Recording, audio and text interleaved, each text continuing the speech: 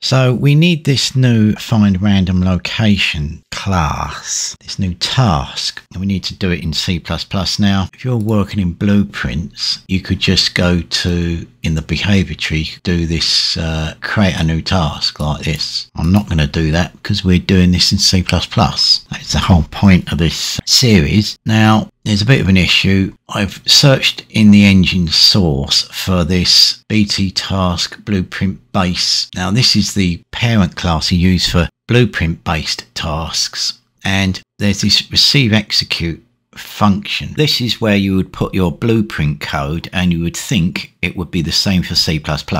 But it says it's blueprint implementable event. So it can only be used in blueprints. Now for C++ we need to do something different, and it's to be found in BT task blackboard base. This is the parent class that we inherit from, except it's not in here, it's in the parent class. And yes, it's execute task is what you actually use. So we'll be overriding this and putting our code in to that overridden function. I'm going to get rid of these. Back in Unreal, in the C++ classes folder where we put in all these, I'm going to create a new one. I'm going to open up all classes and it's BT task blackboard base. So we select that. If you look at the blueprint base, it says in the sort of hint, base class for blueprint based task nodes. Do not use it for creating native C++ classes. So we need the blackboard base one.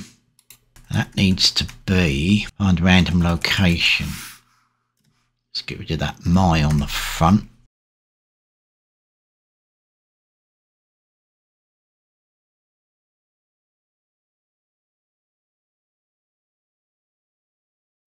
What you get is, well, not a lot, but it's a starting place. So, in fact, we want execute task, don't we?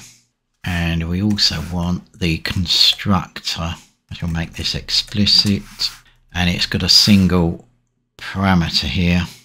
One of these f-object initializers.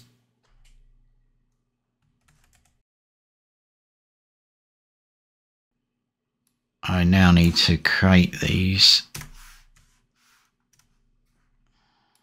Before we do that, I'm going to create an exposed uProperty.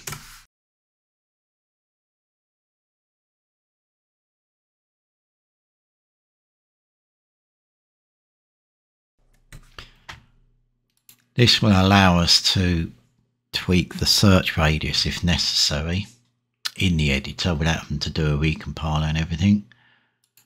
So in the constructor there's something called a node name, and this appears on the node when you drag it into the behavior tree editor.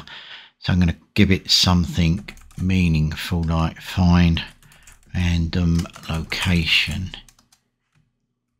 in navmesh, say something like that. And now for this code.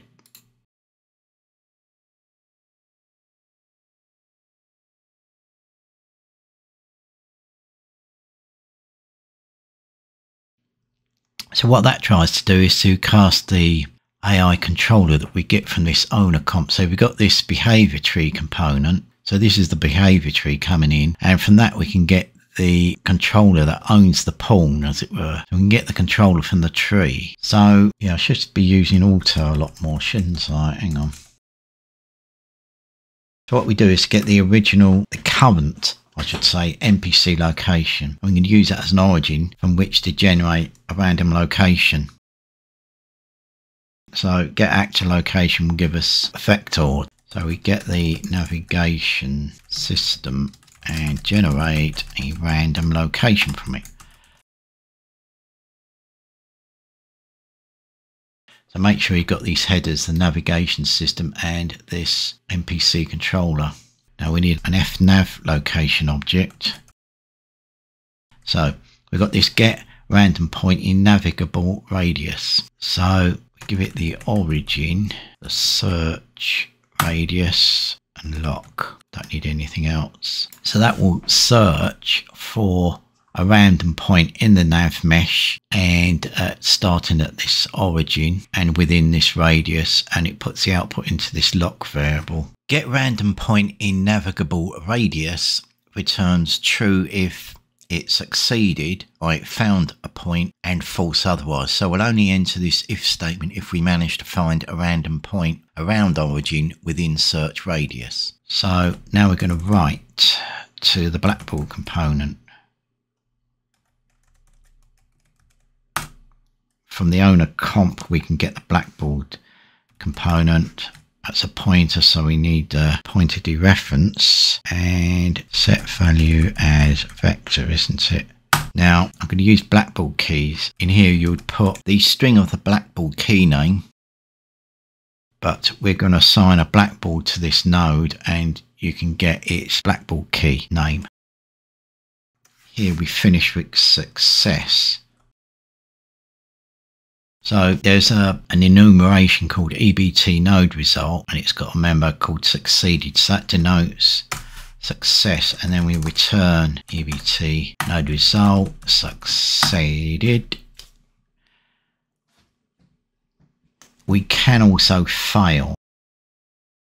This will make the node fail, which I believe makes the sequence node that it belongs to also fail. And if we've got more than one sequence node coming off the selector will then try to look for another child sequence that does not fail. So let's do a save and a build.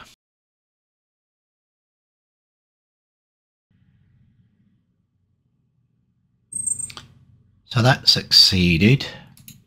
Now back in Unreal we can go to the behaviour tree. Actually coming off this selector we need a sequence node, not a task.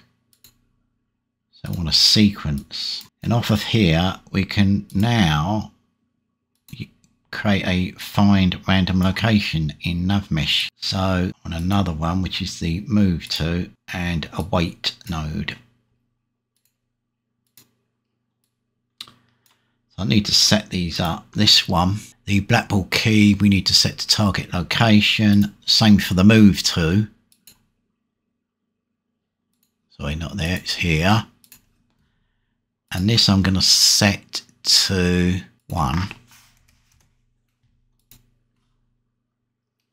I'm going to save that. If you open up the blueprint for the MPC, you need to make sure that if you select this BP MPC that you've set the blackboard tree and also the controller class. So you click this drop down and it's initially set to AI controller, but set it to MPC _ AI controller. I'll now do a save and a compile and it should now work, I believe. And yes, it's moving, but you can see there's a problem and we will fix that in the next one.